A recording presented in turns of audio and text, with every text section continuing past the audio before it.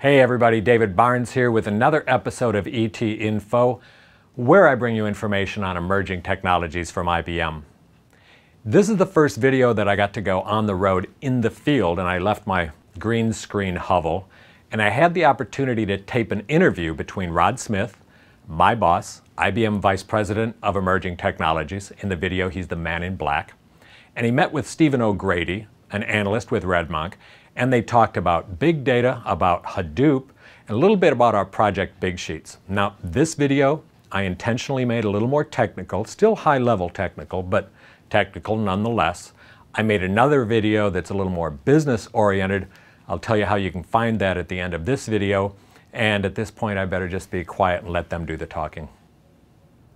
So Steven, you're spending a lot of time on Hadoop and working in the industry and watching it. Yep. How does it look to you next to other emerging technologies and other trends? I would say it's certainly one of the more popular that we see. You know, when we talk to customers, we look at what's going on with developers and essentially the sort of ecosystem of products and projects that are around it. Non-relational data mechanisms and databases have become a lot more popular. Certainly over the last 12 to 18 months. Of them, Hadoop is clearly the furthest out in front, both from a maturity standpoint as well as adoption. So really it's becoming, really quickly becoming the default non-database option, for enterprises really large and small. Do you see Hadoop as, fundamentally changing the way people look at data? Oh yeah. I have to caveat that by saying, we've had the ability to work on and ask questions of very, very large data sets for a long time. Right, so data warehousing and so on, those technologies aren't going away. It's a complementary piece. But it does change the accessibility of that data. It changes the ability of individuals and small companies to work on that data. Because Hadoop being open source obviously makes it accessible in ways that some of the very, very high-priced, high-end data warehousing technologies are not. The way that the technology scales in a pretty linear fashion, across say cloud environments or even inside data centers, allows again even small companies and individuals to attack data sets that really would have not been practical or economical to attack in years past. So while we can ask and answer some of the questions using previous technologies, Hadoop allows us to do it much more efficiently and at a much, much lower price point. It's been interesting when I've found, and we talked about this earlier, that a number of the customers I talked to have installed Hadoop, and they're still kicking the tires on it. Yep. But as you just mentioned, they started from, I have a business problem I think this might address. And then you said the approachability of it. It's done very well, easy to install, easy for someone to administer.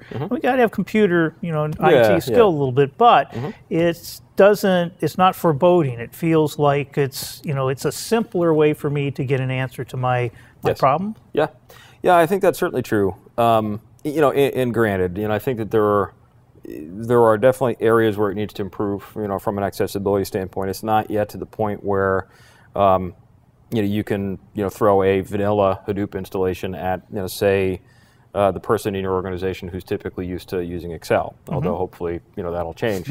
But it's really at a point now where, with a lot of the different interfaces. So, we have Dumbo that will allow Python programmers to leverage the functionality. We have things like Pig, which will allow people who have some SQL skills to access it. So we're opening more and more doors, I think, every week to the underlying power of the platform, which again allows you to operate efficiently and cost effectively on databases of really massive scale.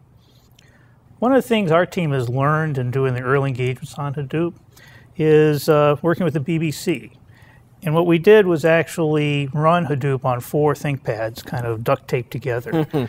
What we found, though, is we didn't really have to do much to keep it running. Right. It just ran. Yep. And the experience has been, talking with people, that's one of the big value points of Hadoop is the low operation cost. Has that been your experience talking to customers? I think absolutely. really what we see is cost reduction across the board. Right, so the cost of acquisition, have come down, right? Because the software itself is open source if you want it to be. The hardware can be acquired economically through the cloud if necessary, or internally. But when it comes to the operational costs, certainly we see a reduction there as well, because many of the typical data maintenance costs, that we see associated with schema maintenance, schema updating, essentially keeping the infrastructure up and running, tuning it. All these costs that go into making up the total cost of ownership for large scale data solutions, if they're not erased, they are greatly reduced. So the cost of keeping them up and running and essentially asking larger and larger questions really is pretty accessible, even to businesses of small sizes. So one of the things that probably interests us as technologists is big data and being able to use this in ways people hadn't expected. Sure.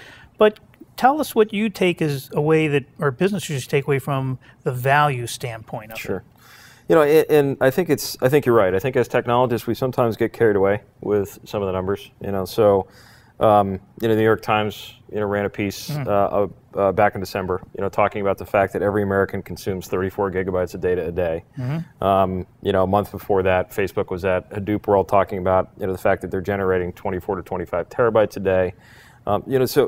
These are numbers that, as technologists, are impressive to us and are very meaningful. From a business standpoint, they don't mean anything, right? They're just numbers. Because what's important really is not the numbers, it's not the data, it's what we can extract from the data, right? And that's why tools that not only help us to process that data, but actually help us answer questions about that data and essentially deliver that in a meaningful fashion are so important. Because ultimately, businesses in this climate are going to be increasingly pressured from all quarters. Which means that you're going to need to seek an edge. And that edge very frequently is going to come from understanding your trends and your data better than your competitors. So the businesses that don't invest in understanding this are going to be at a disadvantage relative to those that do, because when you have better data, more often than not, you're going to win.